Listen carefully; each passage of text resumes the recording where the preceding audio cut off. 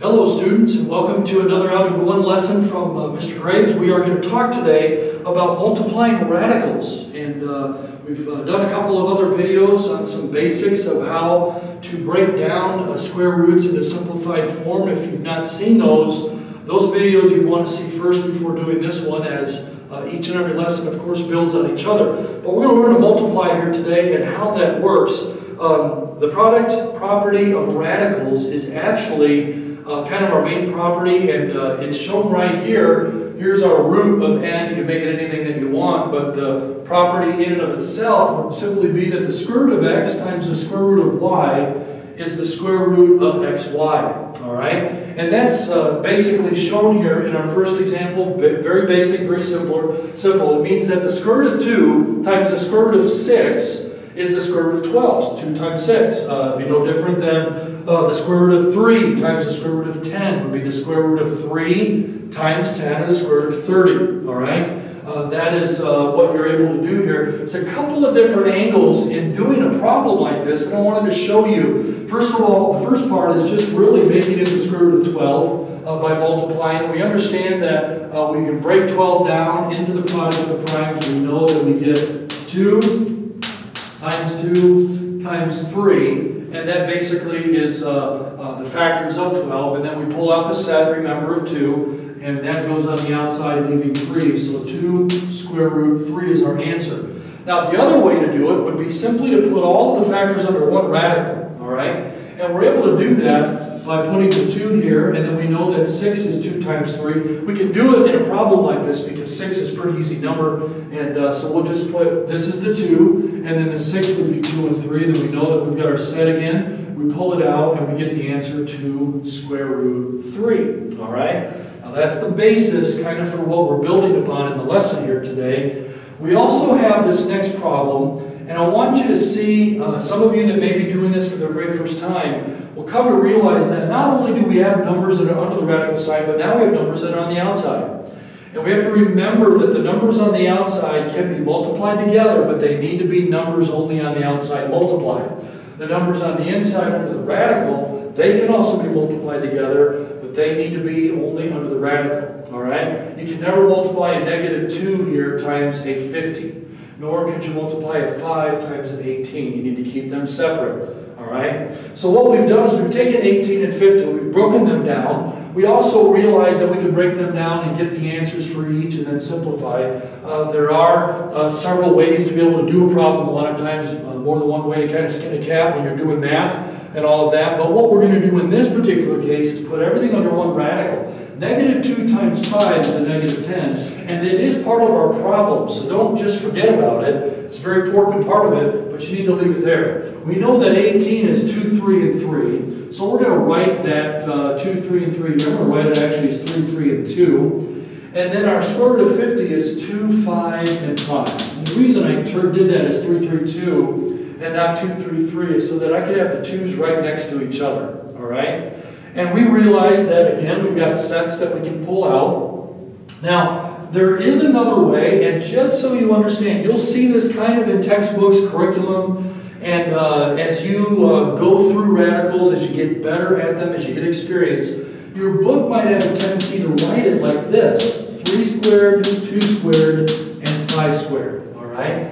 And it doesn't list every single one, but it does it in squares. Now, if you're doing a cube root like a problem like this, then you would do them in sets of 3. If you don't have 3, then you would just have to leave it. This happens to be a problem that has everything accounted for under the radical, so we're not going to have anything left over because we've got all the sets. But if maybe we had an extra 7 here, that 7 would stay. It wouldn't have a power because it doesn't have another number that's the same to it that could be pulled out. So you can do either one. As you get better at radicals, you might find yourself actually doing it this way, a little bit less writing or maybe a little bit quicker. But we see that the 3 comes out, the 2 comes out, and the 5 comes out. So we have a negative 10 times 3 times 2 times 5. Everything's accounted for, nothing left under the radical. So 5 times 2 is 10, 10 times 3 is 30, and a negative 10 times 30 is a negative 300, and that becomes our answer, all right? On to the next problem. We have a 6ab, square root of 6ab times the square root of 2bc. And all we're going to do here is we're going to put, again, everything under the same radical. This isn't a big problem to do. So we've got a 2 times a 3, which I'm just going to put 3 and a 2. And then I have a 2 as well. Put that there so that they can be next to each other. I have 1a, I have 2 b's, and I have 1c. All right? Again, if I want to rewrite, I can write it like this. 3 times 2 squared times a times b squared times c. Either one works. You can start writing them in pairs if you would like to, because this is a square root. We know that the 2 is going to come out. We know that the b is going to come out. What do we have left over? We have a 3, an a, and a c. 3ac. And that becomes our answer. All right? Again, from the last video, everything's in sets according to the index of the root.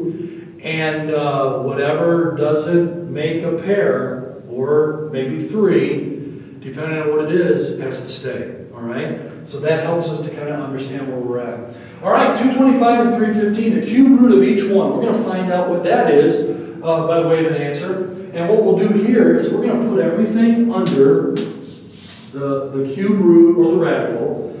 And we're looking for sets of 3. So in order to do that, we have 1, 2, 3, 4. We have 4 3s, all right? Well, how would that be written? Well, it would be, there's 3 of them times another 3. So there's our 4, all right? We'll do this problem in the fashion or method of this. We could write 3, 3, 3, 3 if we wanted to, but we'll just do it this way, all right? 3 squared times 3. All right, how about our 5s? It looks like we have 3, don't we? What a deal, all right? So let's write down 5 to the third. And what's left over, which is definitely going to be on its own, a 7, all right?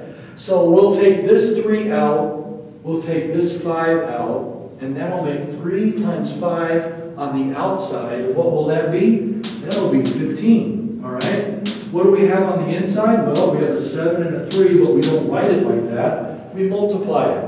15 times the square root of 21 is our answer.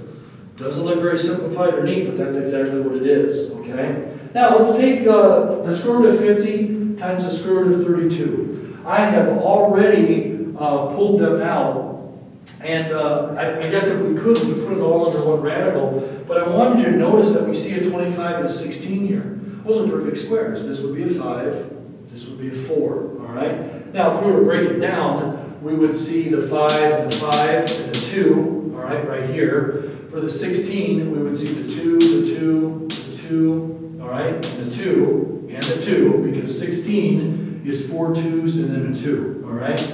So we notice that we have everything being accounted for, don't we? Nothing is left over, all right? And it looks like we've got a 5 to pull out, a 2, a 2, and a 2, all right? So 8 times 5 is 40, and that becomes our answer. Okay. Now, just a couple of things here. One last problem here at the bottom, and I'm going to do a little bit of erasing just so we can kind of see this problem a little more clearly. And that is a problem that looks like almost a distributive property kind of problem. All right. And what that does for us is I can tell you that A times B plus C is equal to, what do we say? A times B automatic plus A times C, okay? Well, guess what? It turns out that we can do the same thing with radicals and the numbers that are even outside of them, okay?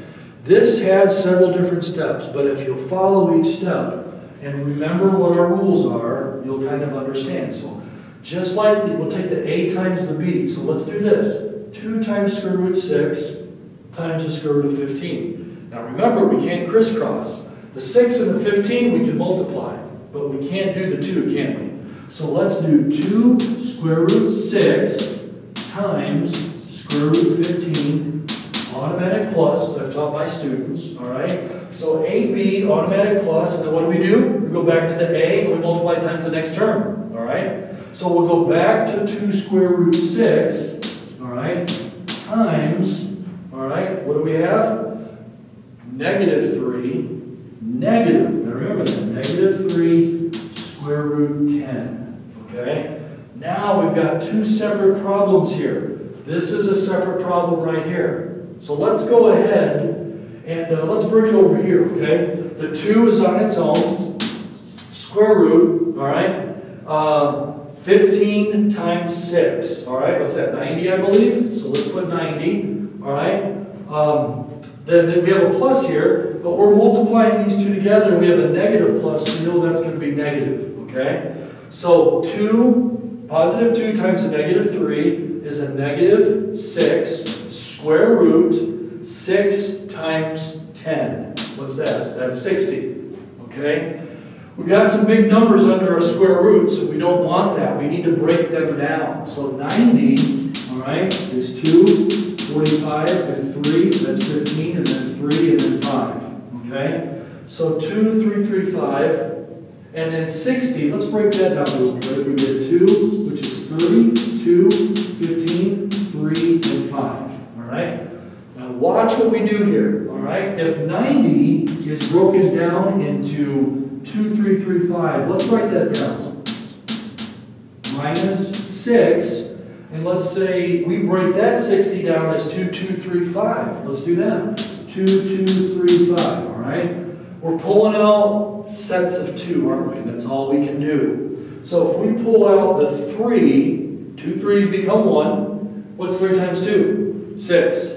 So that becomes 6 square root 10 minus, all right, could pull out 2's. That comes out as 1, 2. 6 times 2 is 12. And what are we left with? Square root 15. All right? And that becomes our answer. Now, that one takes a lot of different steps, and that's what we end up having. So we got to remember that we follow every single step in breaking things down, obviously using our property, and following that as well, keeping the numbers that are on the outside, the numbers, keeping the numbers on the inside, the numbers as well. All right? Hopefully that'll be a help to you, and I trust you have a great day. Thank you. Take care.